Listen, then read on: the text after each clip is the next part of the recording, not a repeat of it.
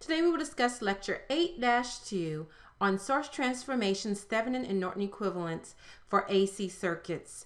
This is section 7.7 in your text. At the conclusion of today's lecture, students should be able to convert an AC circuit to the Thevenin or Norton equivalent to be able to calculate the value of a load for maximum power transfer. In subsequent weeks, when we talk about complex power, we will discuss the actual value of that power. Recall that many of the techniques used to analyze DC circuits can also be used on AC circuits, including KCL, KVL, voltage divider, and current divider, node voltage, and mesh current methods.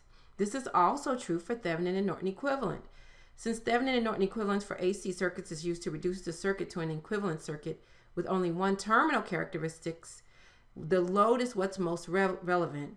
One key difference between AC and DC is that for maximum power transfer, Z load is equal to Z Thevenin conjugate. Remember what a conjugate is. The definition of conjugate is that if you have a complex number, A plus JB,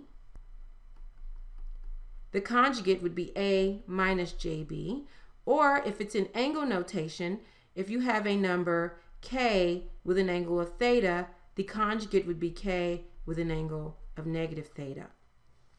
So if you have a linear circuit, the Thevenin equivalent circuit is the voltage V Thevenin, which is a phasor, in series with the impedance Z Thevenin. You also can get the Norton equivalent by having a current source, I Norton, which is a phasor, in parallel with an impedance Z Norton. Now, let's try an example. Let's look at the following FE preview problem. Size the impedance ZL to allow maximum power transfer through terminals A and B in the following circuit. Recall to find the Thevenin impedance, the first thing you want to do is to turn off the independent sources and find the equivalent impedance seen by terminals A and B. The way that we turn off a voltage source is to replace it with a short circuit. So once we do that, we have a wire here, a 10 ohm resistor, a J5 ohm resistor, an 8 ohm resistor, and a negative J3 ohm resistor between terminals A and B.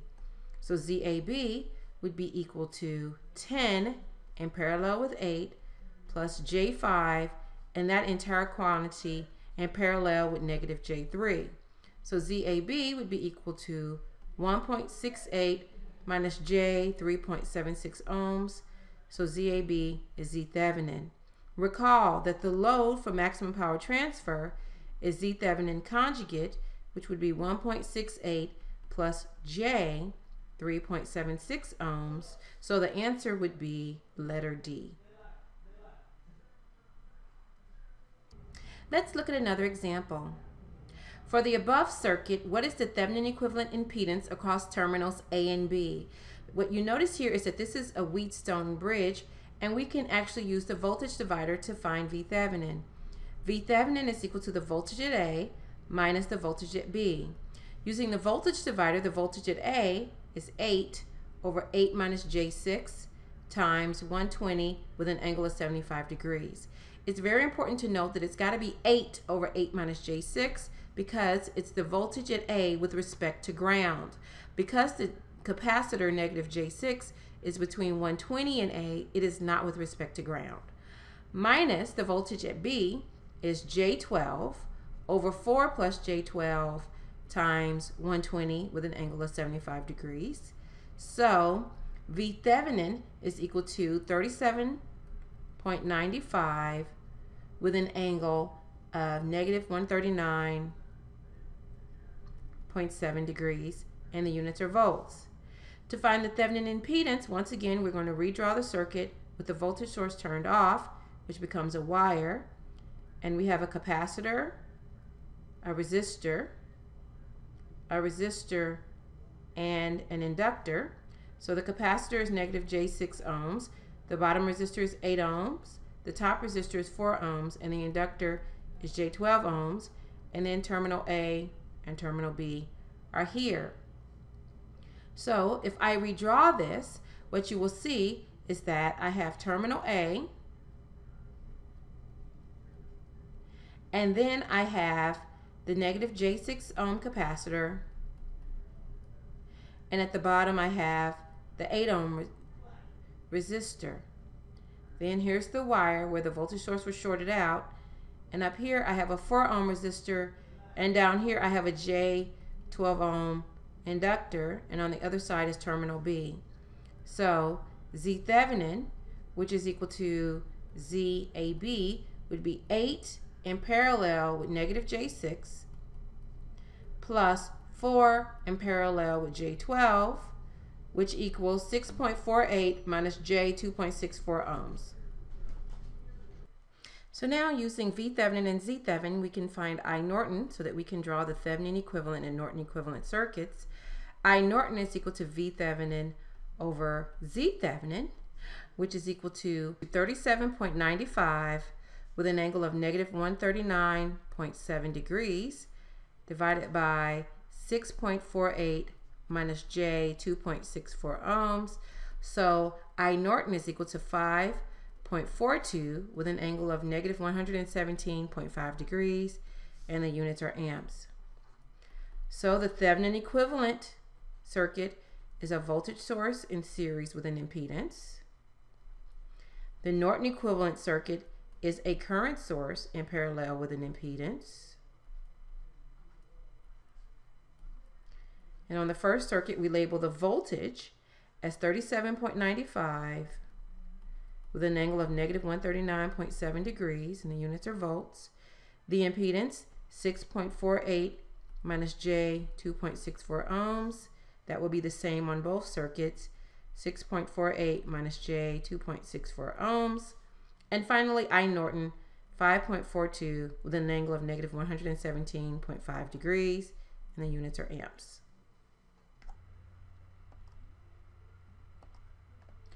So now we will do an example of solving for the Thevenin and Norton equivalent of a circuit by using source transformations.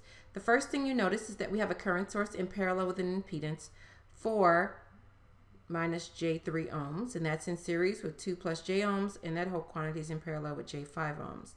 So the first source transformation, we're going to have a voltage source here in series with the 4 ohm resistor, the negative J3 ohm capacitor, the 2 ohm resistor that was here before, the J ohm inductor that was here before, and the J5 inductor that was here before.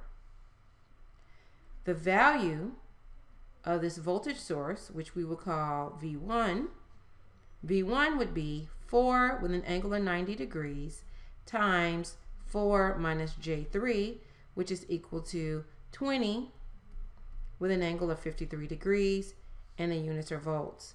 So when I simplify this circuit, I'll have 20 with an angle of 53 degrees, units are volts.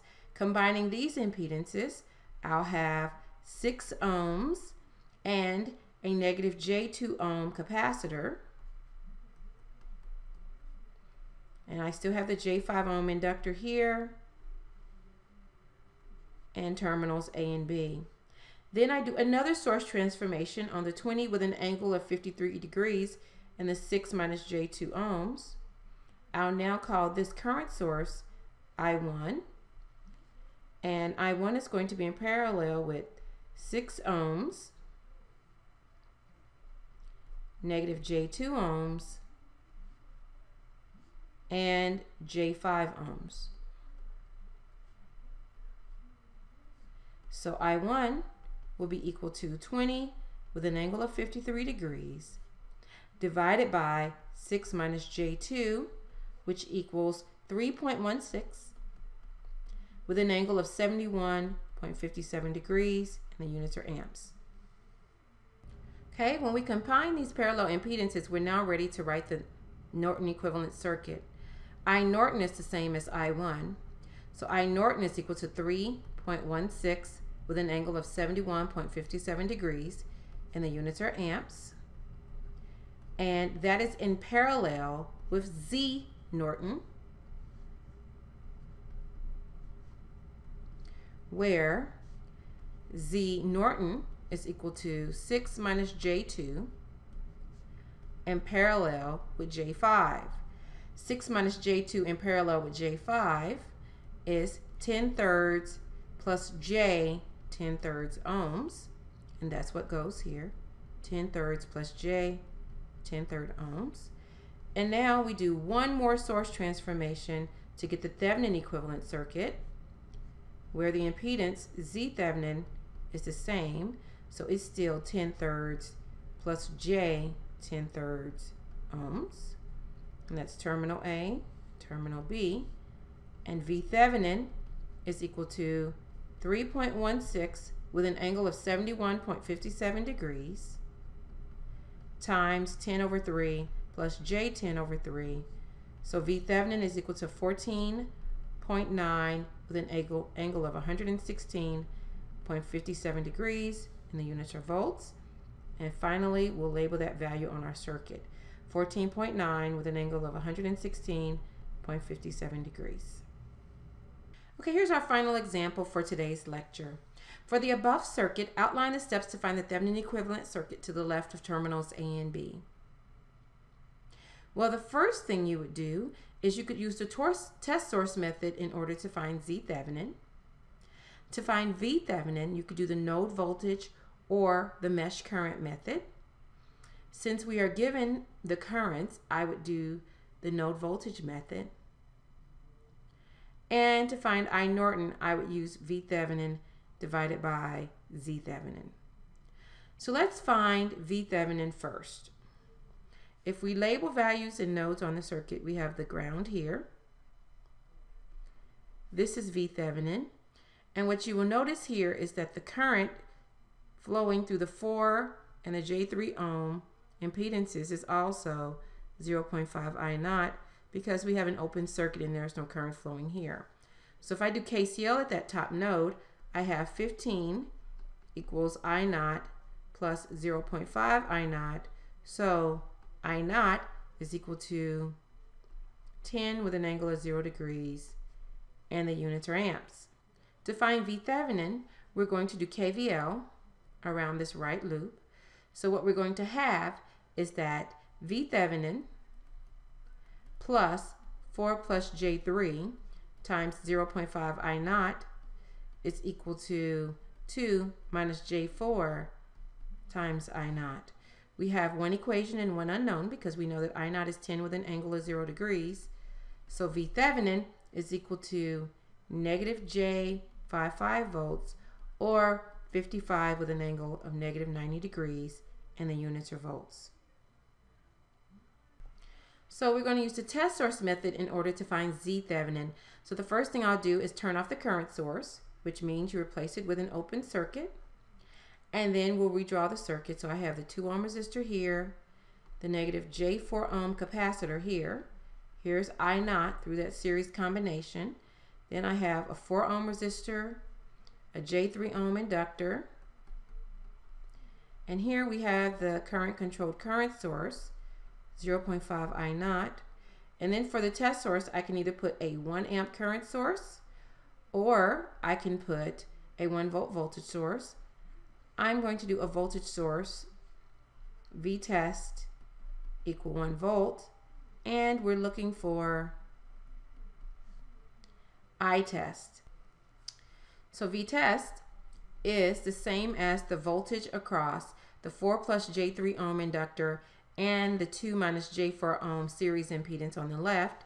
Since these have the same current and it's I naught, V test is equal to I naught times 4 plus J3 plus 2 minus J4. Since we know V test is equal to 1, we can solve for I naught. I naught is equal to 164.4 with an angle of 9.46 degrees, and the units are milliamps. And I test is equal to 0.5 I naught plus I naught, which is 1.5 I naught. So I test is equal to 246.6 with an angle of 9.46 degrees, and the units are milliamps. And finally, Z Thevenin, which would be equal to 1 over I test, is equal to 4 minus J 2 over 3 ohms. So for maximum power transfer, the load would have to be equal to Z Thevenin conjugate, which would be 4 plus J 2/3 ohms. And the last thing we'll do is we'll actually draw the Thevenin equivalent and Norton equivalent circuits. So the Thevenin equivalent circuit is a voltage source in series with an impedance, where V Thevenin is 55 with an angle of negative 90 degrees, and the units are volts. The impedance is 4 minus J 2/3 ohms. I Norton is equal to V Thevenin over Z Thevenin. So I Norton is equal to 13.56 with an angle of negative 80.54 degrees, and the units are amps. So here I have a current source in parallel with an impedance, where the impedance is 4 minus J 2/3 ohms, and the current source is 13.56 with an angle of negative 80.54 degrees, and the units are amps. This concludes today's lectures on finding the Thevenin and Norton equivalent, as well as the value of a load impedance for maximum power transfer for AC circuits.